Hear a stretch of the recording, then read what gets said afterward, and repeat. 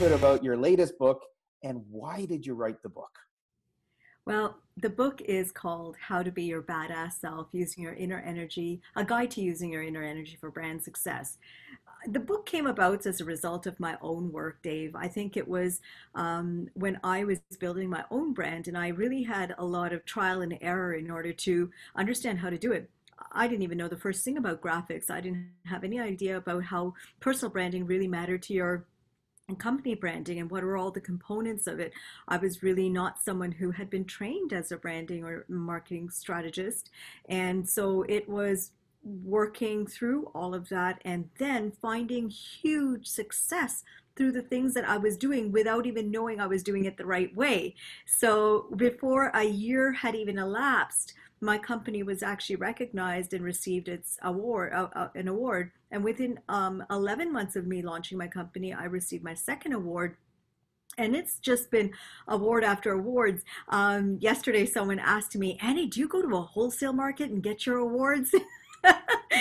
It's funny to say that, but no, hard work does pay off. And I think what I follow is something called failing forward. I didn't fear failure. I didn't fear making those mistakes. I did it, I tried it, didn't work. I brushed myself off, tweaked it a little bit, decided I wanted to change this and that, changed my team a number of times, and then just kept on moving upwards from those points. It's an alignment of what is your inner voice? What is it that you are saying internally? And does it align with what your messaging is externally? So how do you build brand authenticity? How do you build the message so that what you're saying, your vision, you're in alignment with what you're putting out there, whether it be the colors, whether it be your logo choice, all of the subtle messaging that has to be there in alignment. Another component that's very, very important is, many people have been grandfathered during this unfortunate time where we have found a lot of people being laid off or just no longer having that typical job that they were using or used to having. And so if you are someone who's been in middle management or in senior management and you find yourself grandfathered, all of a sudden you're scratching your head going, what do I do well? Well, it's one thing to be qualified in something, it's one thing to like doing something, and it's another thing when someone approaches you for your expertise. So if those three things are not in alignment, you don't really know who you are as a person, it's time to take a look at your branding and get that in alignment. That's fantastic. So if you had some advice to give to people right now who might be new authors, what advice would you give to new authors?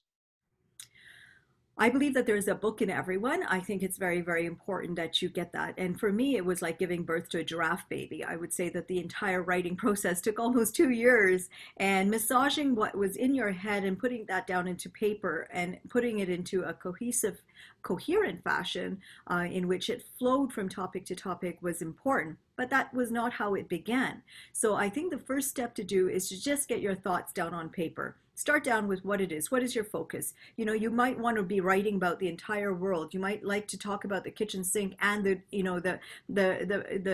spare room and the shelf. You can't bring everything together in one book. So find your focus on what it is that you're really wanting to talk about, and find your niche. Make it your unique niche. Make sure that there aren't a gazillion authors writing out about the same thing in the same manner, because no one's going to want to read another book about that, right? So how is it going to be different?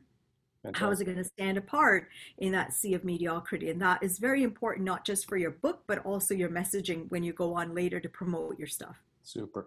The next question is a little bit of visualization into 2021. And if we could get this book, How to Be Your Badass Self, into somebody's hands anywhere around the world, anyone, one or two people would you love to get it into their hands?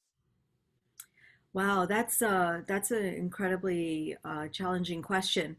As I mentioned, I believe that any young person who is starting off in their vision, their dream, I think this is a book to get as a guide before the pitfalls happen, right? I think it's very important that we all fail forward. So I think it's important that our unique journeys are unique in that way, that we do have those mistakes that we make. But there are a lot of things that you can actually align and get into alignment through this book.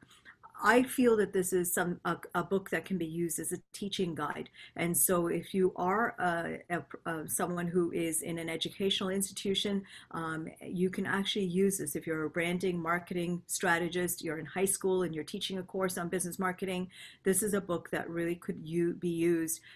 Students will benefit. I think the age that entrepreneurs are starting has dropped significantly. And so you're seeing young people. For example, Time has just awarded a young girl, 15 years old, as a young person who is of an entrepreneurial mind, who has made impact and is making impact.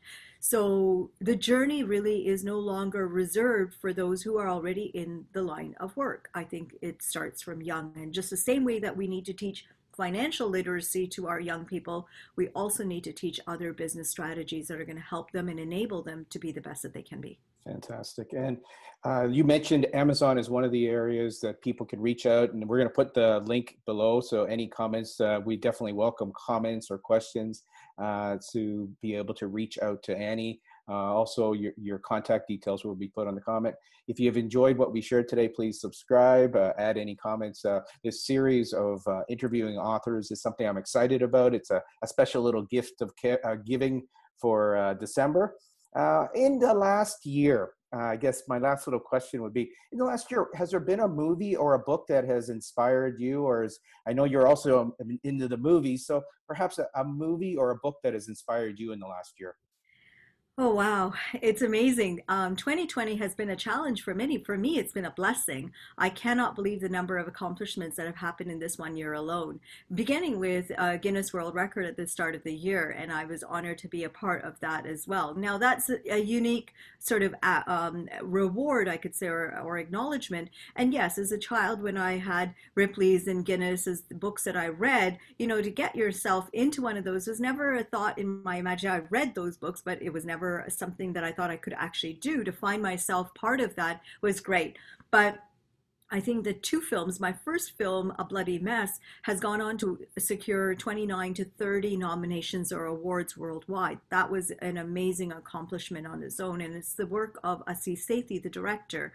Now, that film was about menstruation and the stigmas associated with menstruation, a dialogue that we have and need to have continuously with multiple cultures.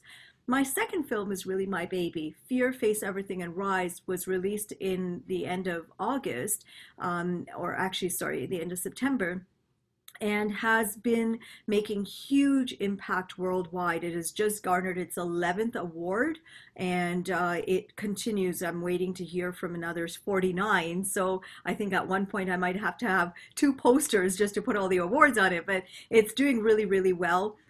Fear, Face Everything, and Rise is really about an inspiration, being an inspiration, and being that voice for the voiceless, to be able to stand up for what it is that you believe and dream in, that we all, as children, as young people, we have dreams, and sometimes we put aside those dreams because we feel either pressure from our family, our friends, our community, our culture, society in general. We feel that we're not good enough in some way or another, or we're not accomplished enough or educated enough in some manner. And what I'm saying is that put aside all of that, hear your inner voice, and go for it. Because when you do go for it, you're going to be in alignment with what you truly want to do. And when you're in alignment, that energy that radiates from you is going to be magnetic, and you're going to draw people to you, and you're going to draw accomplishments to you. Fantastic. Thank you so much, Annie. And what would be a way for people to find a little bit more about you, the two movies that you were part of and orchestrated over the last couple of years? Well, the film trailers for Fear are on my YouTube channel. You can reach out to Annie J. Koshy.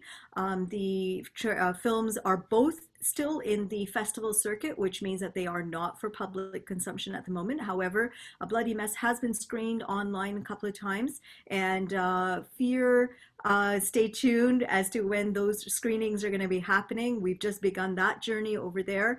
It is making impact. You can reach out to me on my social media at Annie Koshy or Annie J. Koshy Media Consultant. GTA South Asia Media Network is my company brand. You can find me on Instagram as well as on LinkedIn. Find me on one of those platforms. If you wish to speak to me or book time with me, I will send you a Calendly link, and you can do that. Well, fantastic. Thank you so very much for your time today. Folks, we'll leave the comments, we'll leave the connections down in the comment section. Thank you so very much for your time today, and wishing you an absolutely brilliant remainder of 2020 and a magnificent 2021. Thank you, It Annie. was a pleasure, honor to be here.